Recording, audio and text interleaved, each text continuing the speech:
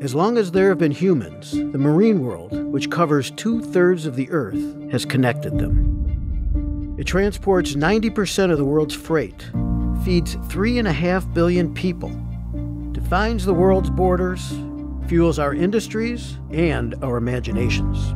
The sea is challenging because you have the waves, you have the wind, you have the current, and you also have floating ice, just to throw that on top of it. Our graduates understand this because they have the training, not just academically, but also hands-on training because we have the facilities.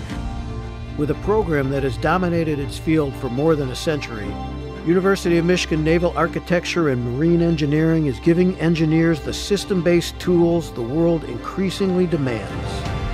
It just absolutely blew my mind when I came here. The people who graduate from this department form a global community, and how many opportunities and things that you learn because the community is so tight-knit.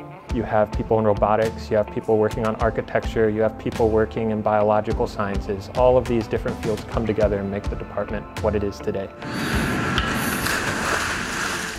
One of the things that really excites me about the Navy department is how forward-looking it has been, how all of the technologies across a wide variety of fields can be applied to this discipline, update it, improve it, and make it more exciting.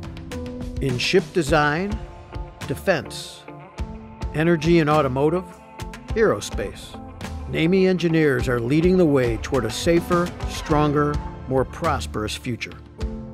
We have a leadership role in the marine domain. So for the last 5 chief naval architects, the highest ranking engineer in the US Navy are Michigan alumni. The Navy wants grad students and PhD students from this program.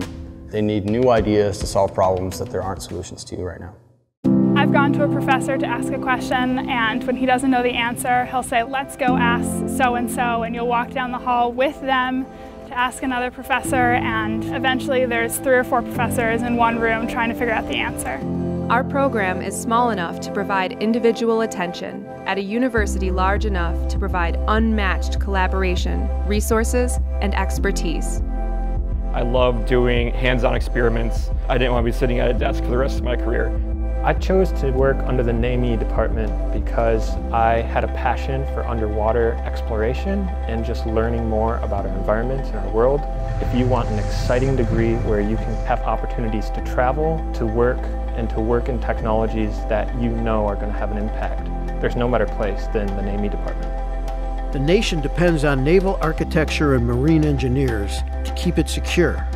The world depends on us to protect the planet's largest and most mysterious wilderness. With a Navy degree, there's always more to discover, room to grow, space to soar. Are you ready to make a difference in the biggest lab on Earth?